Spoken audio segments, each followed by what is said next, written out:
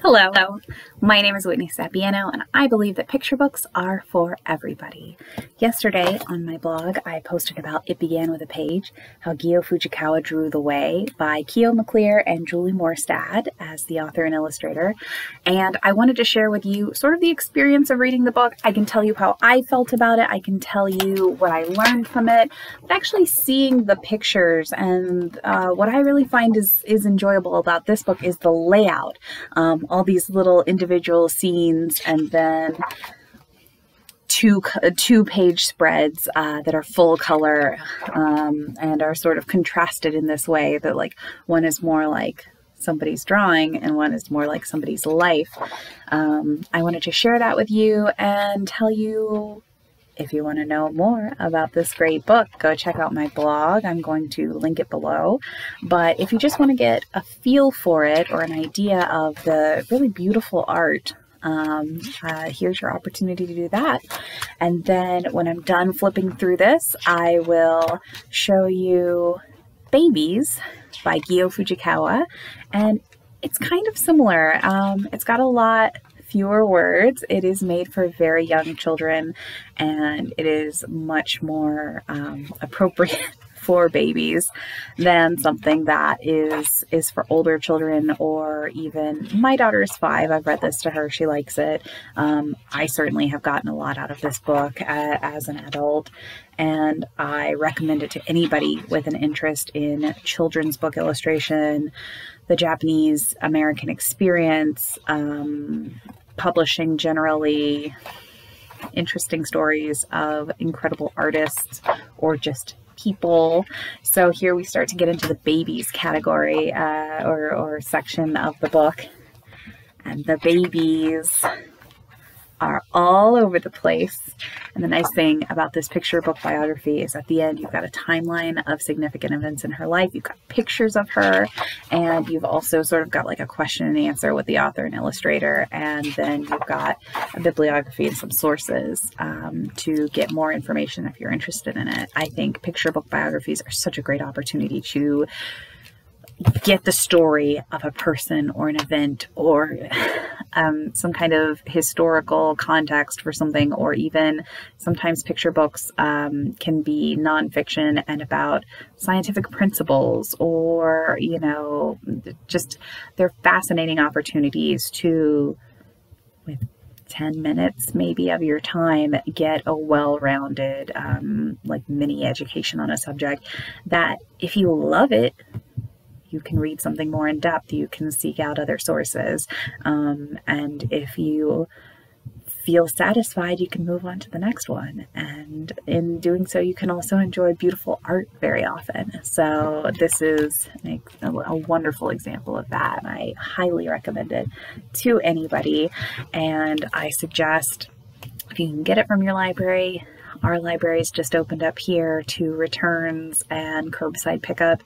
Can't browse, which is how I came across this book, because I generally work in a library as a circulation assistant. If you put a hold on a book at a library and it's at another location, or if it's even just on the shelves and needs to be set aside for you, I'm the one who goes and grabs those books. If you return a library book, please do. If your libraries are taking returns, I and my colleagues will put them on a cart and then go around and shelve them on the library shelves. And we do that with DVDs, Blu-rays, CDs, picture books, nonfiction books, adult books, history books, books of different languages, so I come across a lot of books that way. So I've been missing work. I've been missing the opportunity to spend time with my coworkers, to hang out with the patrons or customers at the library, just being around lots of books all the time, because I'm one of those people who just like grabs books throughout the day. And with picture books, it's kind of justifiable. As you can see over my shoulder, I've got other books too, and even with quarantine, I still have not been reading physical adult books as much as I would like. I've been tending toward audiobooks and ebooks and things like that. But I mean, it used to be bigger. At the beginning of this, it was a larger selection. It's not so big now. And So I got a little bit off topic there, but yeah, I definitely came across this one, and I recognized the name of the subject because we have Gyo Fujikawa's babies right here. So she wrote a lot and illustrated a lot of picture books. We also have baby animals, but I couldn't find it in order to show it off. But I wanted to show you, it kind of has a similar illustrative style with the different, this one, you know, kind of the circle of similar, but just like different little scenes going on, and then a 2-page spread that is more sort of everybody all together. So I thought you might enjoy an opportunity. Oh, those naughty babies! Oh, they're sweet babies. To see them as they were originally illustrated, and sort of compare them to the way that Julie Morstad does her version of Gyo's illustrations. And yeah, so on that note, I've got one more book I'd like to recommend, and this is called You Are New by Lucy Knisley, and you may recognize that name. She is a prolific graphic memoirist, and also she's got some other books. I think she just came out with a graphic novel that I really want. It's called Stepping Stones. I'm gonna get it. I think it's a junior graphic novel. Can't get it yet. Got to put in a request at the library. Library's moving a lot slower without the circulation assistance. And again, I still have a ton of books to read, so I don't need to rush them. I will be patient. I've got enough to work on right now. And about this book, You Are New, I love the babies on the end pages. And I think I went through my shelves. I had a few books about babies. I have Little You it's Richard Van Camp and Julie Flett. I have Baby Beluga based on Raffi's song, and illustrated by Ashley Wolff. But those are very literal. They're very specific. They're about babies. And I thought, I'm trying to make the case that picture books are for everyone. I think that most people with babies know that picture books are good for them.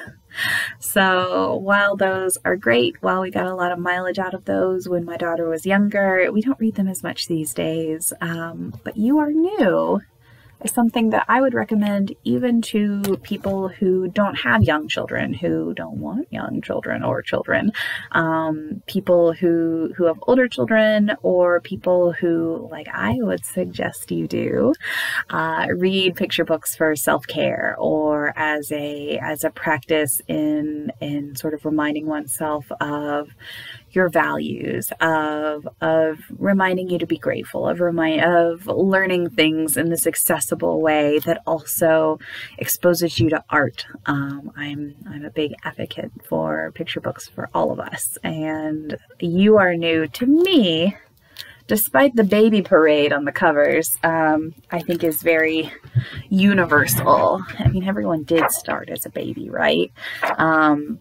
But that's not where this book ends, which I think distinguishes itself from at least the other books that I had about babies. There are a lot more baby books at the library. I miss my library. Anyway, it is just like a really, okay, I gotta stop looking at the pictures. I'm getting too distracted by the cute babies. It's a rhyming picture book celebrating the newness of literal new humans, like actual babies, or the babies. But also as they grow, like you think, you know, you're not new anymore, but then there's new opportunities as you get older. Hold on. You won't be new at all.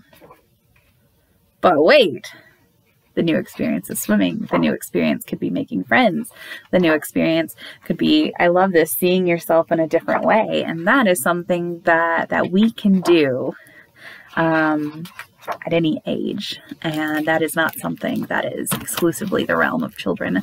So the books today, You Are New by Lucy Knisley, Babies by Gyo Fujikawa, and it began with a page about Gyo Fujikawa, but it's by Julie Morstad and Maclear, and I recommend you check those out. I recommend you check out any other interesting picture books that look like they might appeal to you, and subscribe. Check out my blog. follow me around, and I will continue making the case that picture books are for everybody. I hope you have a great day. Goodbye.